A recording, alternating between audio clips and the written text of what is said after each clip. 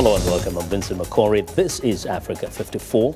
An international human rights group alleges that executions and cold-blooded murders were part of a brutal crackdown by police in the Democratic Republic of Congo during an anti-gang operation between November 2013 to February 2014. Human Rights Watch says police in the capital, Kinshasa, killed at least 51, mostly unarmed young men outside of their homes or in markets to intimidate the population. It says police also are responsible for the disappearance of at least 33 others.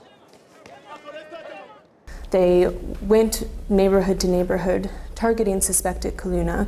Often they didn't carry out investigations to find out who really were the Kaluna, and people who had nothing to do with the phenomena were targeted. In some cases, they dragged young men and boys out of their houses. Frequently, they beat them and humiliated them in front of their family members and neighbors. And in some cases, they were shot dead in front of their homes, in front of witnesses, in front of their family members. Well, the report released Tuesday is based on witness testimony into the police operation Coffee, which was launched last November to decrease criminal gangs in the capital.